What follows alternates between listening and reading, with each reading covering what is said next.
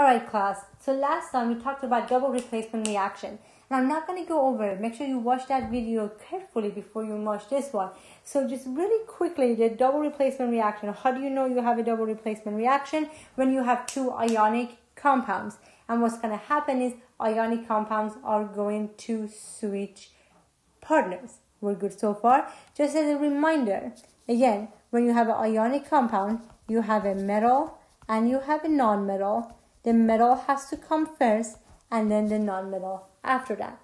And we also said when you have a double replacement reaction, there are two types of reaction you can have. You can have a precipitation reaction. We call it PPT, a solid is formed. Or you can have an acid-base neutralization reaction. We talked about it last time. Okay. Now, we want to continue and learning how to finish the double replacement reaction that we started last time. So, one of the ones that we did, again, you know the first part, was barium chloride plus sodium sulfate. Okay? So, last time we did this and you were able to write the products. I have two ionic compounds. When I have two ionic compounds, what's going to happen is they are going to do a double replacement reaction to switch partner. Again, we did this one last time, so I'm going to go a little bit fast on this one. So the way they switch partners, what's going to happen is in is with in is, out is with out is. Barium is going to leave Cl, is going to go and hang out with sulfate. So I'm going to have barium sulfate. And the key is when you have new partners, you have new charges, so you need to rebalance it. That's the key. So I want to rebalance the charges over on the right side. So barium, group 2A, has a +2. Sulfate, polyatomic ion, has a -2. This is already balanced. Now Cl is going to leave barium, is going to go hang out with sodium. But when I come over here, I have to write the metal first and then the non-metal. Now sodium, group 1A, has a +1 charge. Cl, halogen, has a -1 charge. So this is already balanced. We talked about it last time. I'm not taking the 2 over here and the 2 over here and taking it to the other side. Why not? Because the 2 is there because Cl is hanging out with barium. When Cl has a new partner, you move on.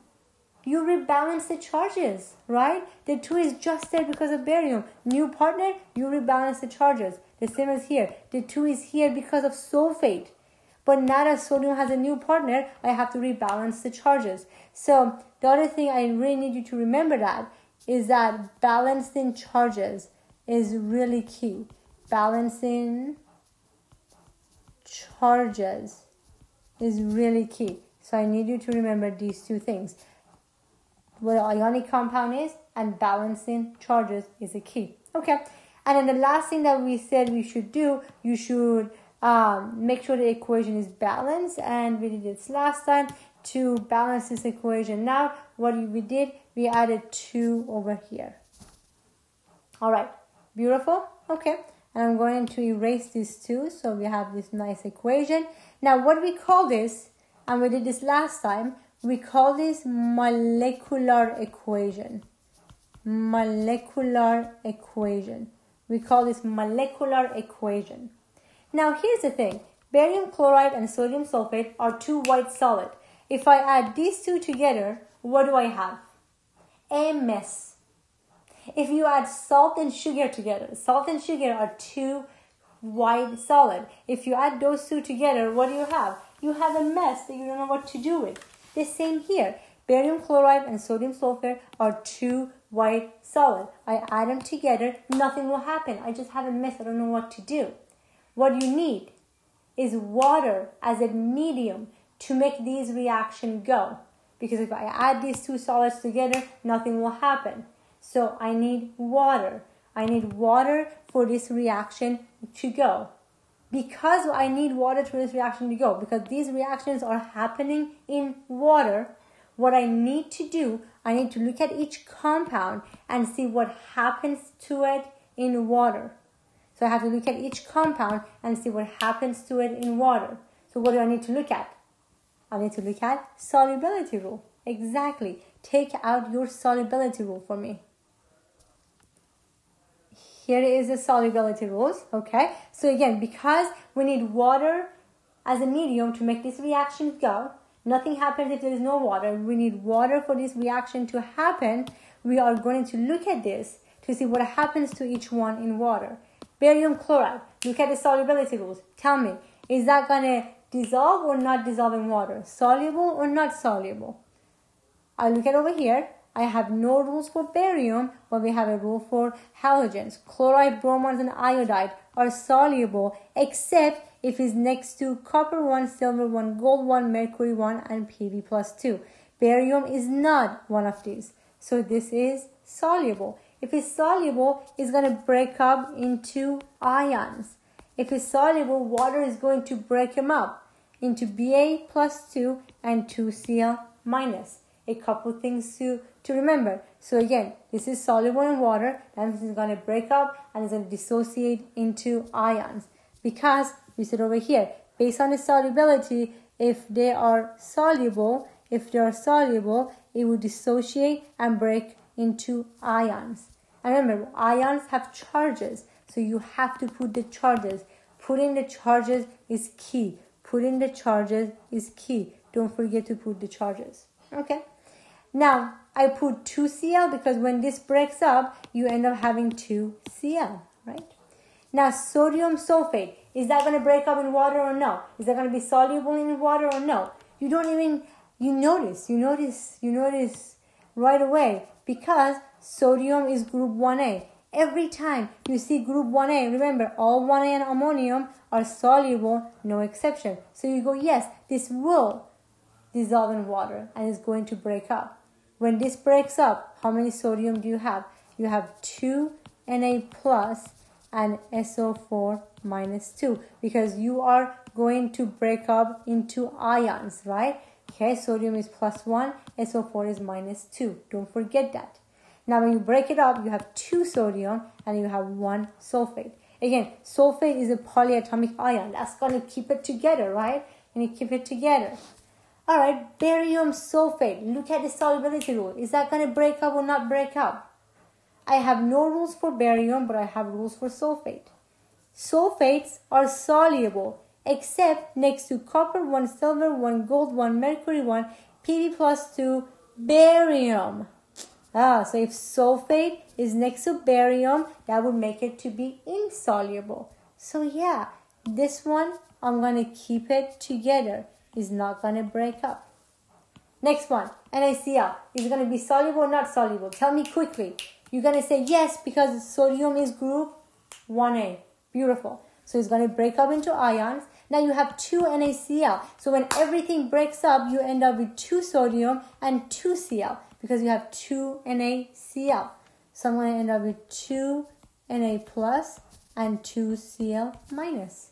Okay, what do we call this? We call this total ionic equation. We call it a total ionic equation. All right, we're almost there. Now the next thing we're going to look at, we're going to find the spectator ions. Spectator ions are the ions that look exactly the same on both sides. They broke up, but they didn't find anyone. It happens. That's okay. So they broke up, but they didn't find anyone. They have to look exactly the same on both sides. What are they? Look at, I have 2 Na plus, 2 Na plus. That's my spectator ion. You're going to cross it out. What else? Help me out. 2Cl minus, 2Cl minus, my spectator ions. I'm going to cross out my spectator ions. The last thing we're going to do, we're going to rewrite the rest of them. Ba plus 2 plus SO4 minus 2 goes to barium sulfate. Now what we call this my net ionic equation. Now, when you have your net ionic equation at the end, I want you to write down the phases, okay? So it's okay for me if you don't write it for molecular and ionic, but at the end, you should definitely do it. So barium plus 2, that is going to get an aqueous, right? Because it's dissolved in water. This is dissolved in water. This did not dissolve. So that would get a solid. And this is our net ionic equation. Yeah? Okay. Nice job. Nice job. Okay, next one. Let's do a bunch of these together. Alright, so let's do our next practice problem. The next one is going to be lead 2 nitrate. Make sure you got your naming down for ionic compound plus potassium iodide. Okay, so the same as before. What I have 2 ionic compounds. When I have 2 ionic compounds, that's a double replacement reaction, and we go inis with inis, outis with outis again, and we did this one last time, so I'm going to go over a little bit quicker. Now what that means is the PB is going to leave the nitrate, is going to go and hang out with iodide, and nitrate is going to leave PB and is going to go and hang out with potassium. I'm going to write the inis first to show you that it doesn't matter which one you write. You can write the inis or the outis, it wouldn't matter. So nitrate is going to go and hang out with potassium. And again, I write the potassium first and then I write the nitrate because it's a metal and then the non-metal, right? Ionic is a cation and then the anion. Potassium has a +1 charge because it's a group 1A. Nitrate, polyatomic ion, it has a -1 charge, okay?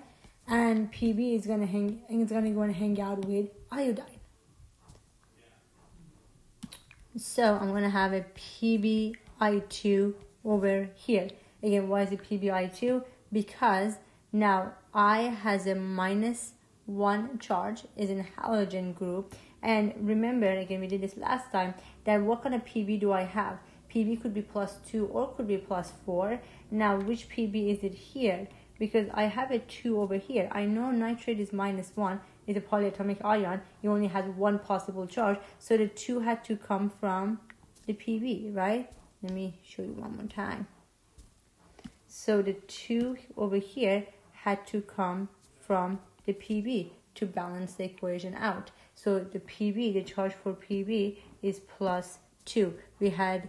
We have lead +2 here. One more time again, the reason is because there's a 2 here. We know nitrate is 1. And if we cross multiply the charges, the 2 had to come from the PB. Because for ionic compound, you have to balance the formula. You have to balance the charges. Don't forget that. For ionic compound, you have to balance the charges. Repeat that 5 times.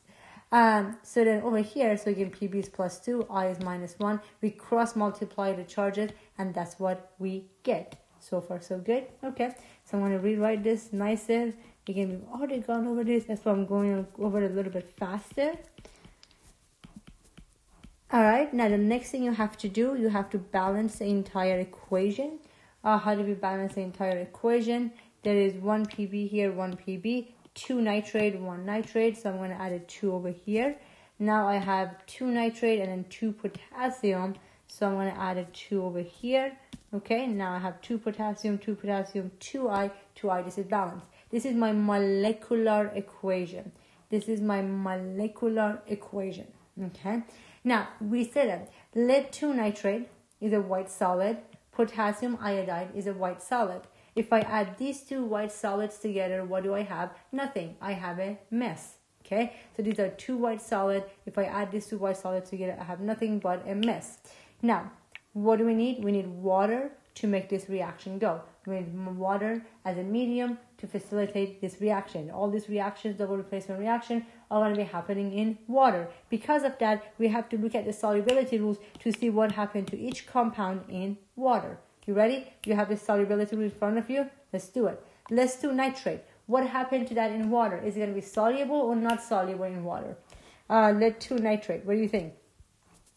Nitrates, nitrate, acetate, chloride, and iodates.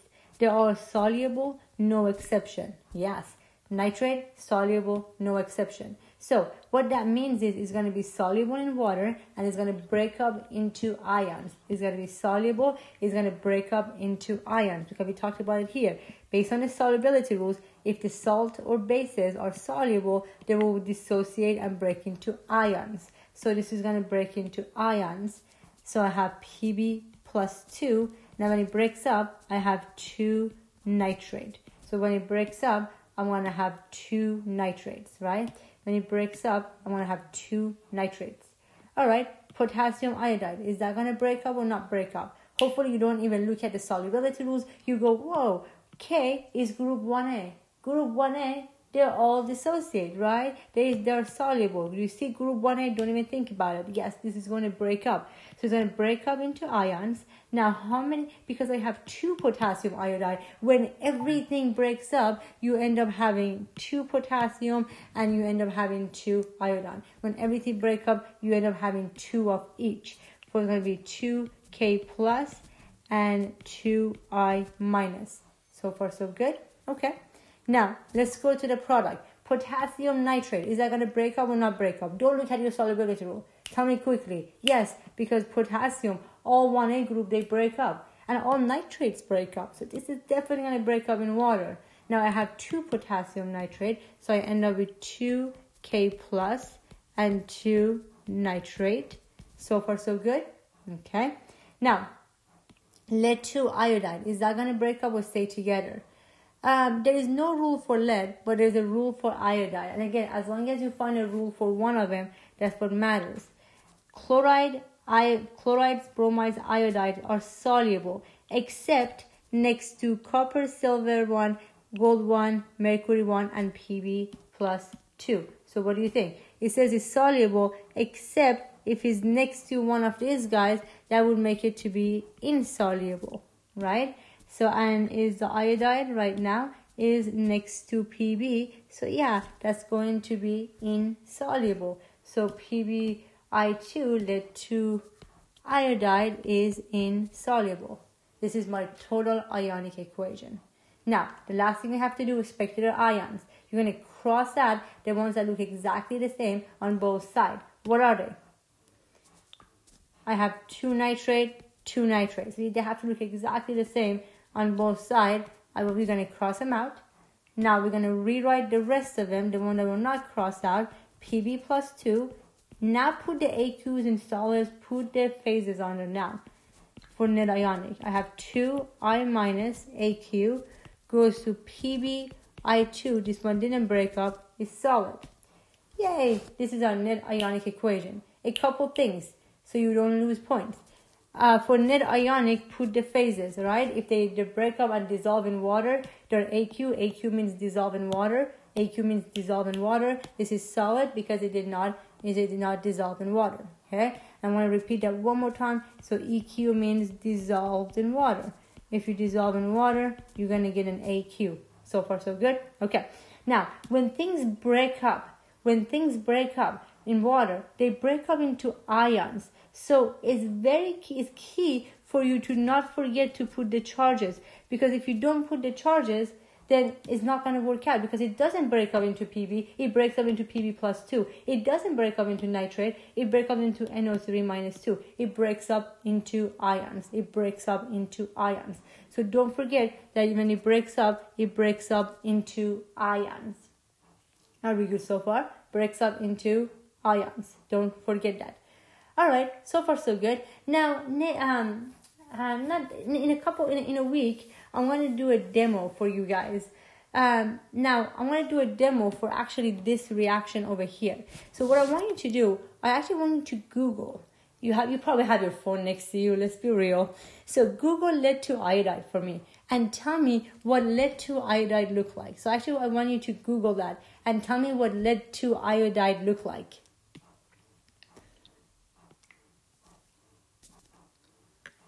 If you do it, you're probably going to say that it looks like it is a bright yellow solid. And Google it and actually look at the pictures on Google. It's a bright yellow solid. Remember that. We're going to do a demo and then you'll see if we actually get a bright yellow solid when we add 2 white solids together in water.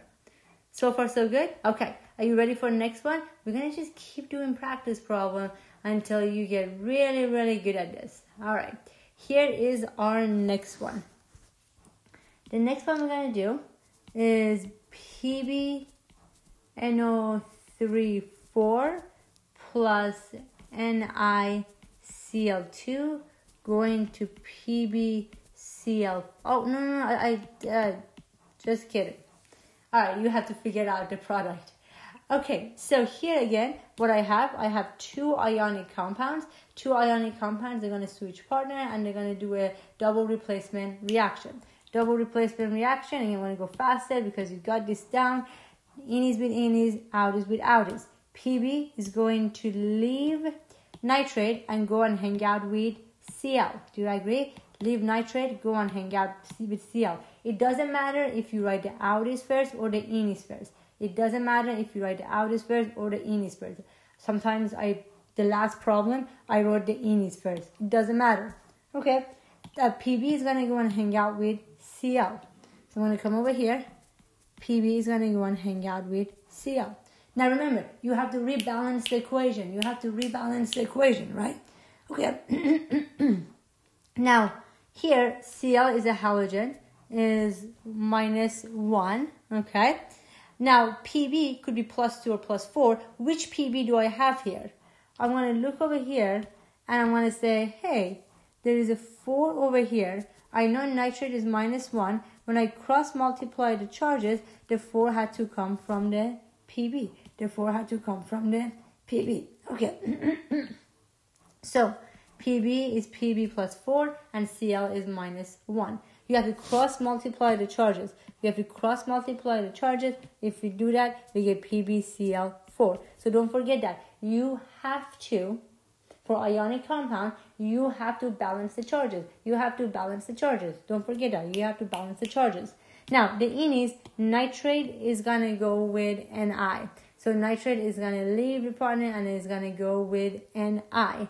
So if that's the case, I'm going to write the Ni first because you write the metal first.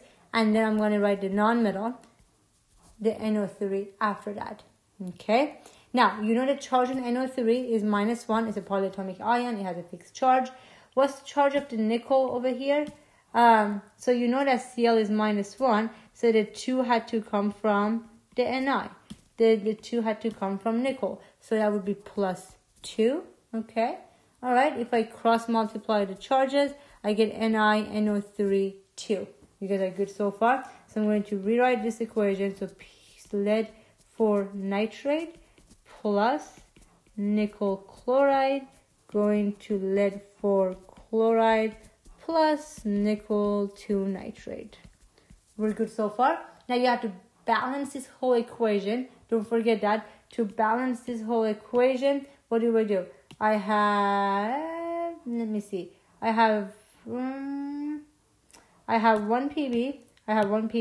I have 4 nitrate. I have 2 nitrate. So I have to put a 2 over here. So now I have 4 nitrate, 4 nitrate. Now I have 2 nickel, 1 nickel here. So I added 2 over here. 2 nickel, 4 Cl. Yay, 4 Cl. This is my molecular equation. Now we know that these things are happening in water. So take out your solubility rules and tell me, lead 4 nitrate, is that going to be soluble or not soluble? What do you think? Hopefully, you remember this from memory that all the nitrates are soluble, right? So yeah, this is going to break up into ions. Now, one thing I want to show you really quickly. So basically, you have a PB that has a +4 charge, right? And ionic compound is the attraction of charges. And this is very simplified picture, but it helps you to make sure you don't make mistake.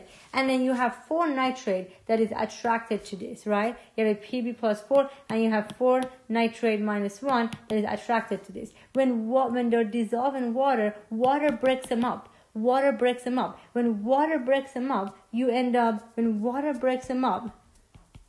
you have a PB +4 and then you have 4 nitrate, right? Because water is going to break them up. When water is breaking them up and water is going to surround these, you're going to end up having 1 PB and then 1, 2, 3, 4 nitrate. And this is why when they're dissolving in water, the water is going to break them up into ions. I'm going to have PB +4 and I'm going to have 4 nitrate. I'm going to show you this. I know it's a little high schoolish, but I want to make sure you really understand it. So when they break up into water, when they break up into ions, now what I end up having, I'm going to end up having 4 NO3 minus and 1 PB +4 because they broke up into ions, right? They broke up and the water is going to surround all of them.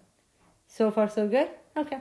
Just a little visual so you don't forget that you put a 4 over here because when you break it up, you have 1 PB and you have 4 nitrate. Now, remember, you don't break this one up because this is a polyatomic ion and that's how it exists. That's a polyatomic ion and that's how it exists, right? You knew that. Good. Okay, nickel 2 chloride. Look at your solubility rules. Would that break up or not break up? If you look at the solubility rules, that would actually break up because chloride, bromide, and iodide are soluble, and nickel is not one of the ones that is going to make it to be insoluble. So this is actually going to break up and dissolve. So I have 2Ni plus 2, okay, because I have 2 nickel chloride. Now when nickel chloride breaks up, I have 2 chlorides, but I have 2 nickel chlorides. So how many chlorides do I end up with? I end up with 4Cl minus. I end up with 4Cl minus. Okay, very good so far. Okay, now lead 4 chloride. Is that going to break up or not break up? What do you think? Take out your solubility rule. If I look over here, so chloride, bromide, and iodide are soluble except next to these guys, right? Except next to these guys. Now, this is where it gets a little tricky. If chloride was next to Pb plus 2, that would make it to be insoluble. But in this case, it's not next to Pb plus 2. What is it next to? It's next to Pb plus 4 because the Pb is plus 4. Pb plus 2 would make it insoluble, but not Pb plus 4. So it ends up being actually soluble because Pb plus 2 would make it insoluble, but here we have Pb plus 4. We have Pb plus 4. So it's going to break up. This is actually going to break up into Pb plus 4. And how many Cl? 4 Cl minus. Beautiful. Okay. Nickel 2 nitrate. Is that going to break up? Yeah, all nitrates break up, right? Remember that. All nitrates break up. There is no exception. So that is also going to break up. When it breaks up, what is it going to break up into? It's going to break up into 2Ni plus 2. How many nitrate? Be careful. It would be 4 nitrate. It would be 4NO3 minus. Because I have 2 nickel 2 nitrate. 1 nickel 2 nitrate has 2 nitrate. I have 2 of them, so it'll be 4 altogether. Okay. So what's gonna happen? What are my spectator ions? They all are my spectator ions, don't they? They all break up in water and they end up not finding anyone. They don't form any precipitate. They don't form any precipitate. So what does that mean? My total ionic equation equals net ionic equation. They all broke up into ions, but they ended up not forming an insoluble solid. So nothing really happens. And I took this from an old exam because when we put this on exam, everyone started questioning themselves. It was like, oh, that cannot be it. Something has to stay solid. Sometimes it doesn't work out that way. Sometimes you add it, they just all dissolve in water and they don't really form anything. And the total equals net. So this is possible, right? This is possible. They all break up into ions and they don't form any precipitate. So if that happens on exam, don't question yourself and try to put things together when you know that's not the case. All right, let's do one. Okay, are you ready for the next problem? Let's do the next problem. And I want to give you 2 take-home problems, okay? All right, so the next problem that I want to do, and this one should be easy because we've done something similar last lecture. HClO4 plus HClO4 plus NaOH, okay? Now, one thing I forgot to mention, I want to go back to these, not to this one, to the one before. So when you have this double replacement reaction, what you end up having a precipitate. So this is a precipitation reaction because you end up with a precipitate. Now, this one, the same way. You ended up with a precipitate, right? So it's a PPT reaction. Because what you end up with a PPT. You end up with a precipitate reaction. So this is a precipitate reaction. This is also, we end up with a PPT, right? So this is a precipitation reaction. This one, no, there was no PPT, was formed. Okay. Now let's go to this one. This one is an acid and base. So we said we have two types of double replacement reaction. One is precipitation, so you form a precipitate at the end, and sometimes you don't form a precipitate and there's nothing going on. And the other time is an acid-base neutralization. This is an acid-base reaction. How do I know that? Because HClO4, that's an acid, right? Because it starts with H. NaOH, that's a base because it's going to end up with OH. Now, acid-base reaction, we said acid-base are technically still under ionic, so we do a double replacement reaction with them. So it's the same thing as before. In is with in is, out is with out is, but it just has a different name. The double replacement reaction, subcategory acid-base neutralization. Okay. Now, H is going to go with OH, ClO4 is going to go with sodium. I'm going to write the inis first. If I write the inis first, that means the sodium is going to go with ClO4. I write the sodium first because that's my cation. It's a +1 charge. ClO4, polyatomic ion, is -1 charge. So far, so good? Okay. Now, we said that H is going to go with OH. We talked about this last time. H has a +1 charge. OH has a minus charge. We said that's kind of ghetto. If you don't write down HOH, what is that? That is H2O. That is H2O. And you're going to be sophisticated and you're going to write down H2O. So far, so good. And is this reaction balanced? It's actually balanced. I'll give you an easy one. HClO4 plus NaOH, acid-base reaction. I get NaClO4 plus H2O. Now, the same thing as before. Again, it's a double replacement reaction. We're going to look at the solubility rules to see what happens in each compound in water. HClO4, is that going to be soluble or not soluble? Remember, this is an acid. Solubility rules does not apply for acid. So what do you have to do? Remember, we said all acids are soluble. Okay, I'm going to repeat this again. All acids are soluble, but strong acids, they would break up into ions, right? They would break up into ions. And when you have weak acid, only a few would break up into ions, right? So in that case, keep them together. So break up into ions, break them up. And for this class, what I would do, I would keep them together. Keep them together because only a few would break up. Okay? All right.